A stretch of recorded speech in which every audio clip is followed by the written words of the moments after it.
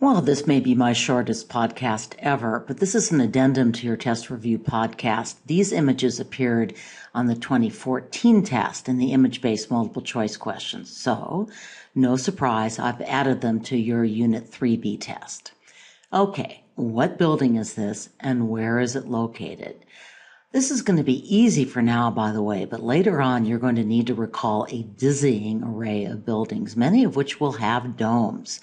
Moreover, while this design was very innovative for its time, it was much copied later, especially in Islamic and Byzantine art. This is an image you absolutely must know. So, what is this building?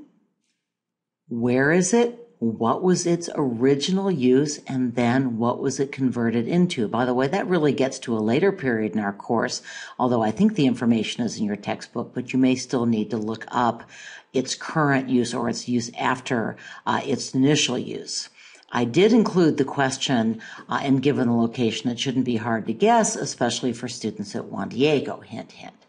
Who commissioned this work? In other words, who was its original patron? By the way, you won't need a name, which is just as well, since a whole succession of people were involved in ordering this first built and then rebuilt, but they were all blank. I'm looking for a category, not a name. The dome was primarily constructed with what material? Notice that this question shows up in more than once. Stick it in the hard drive, the answer that is.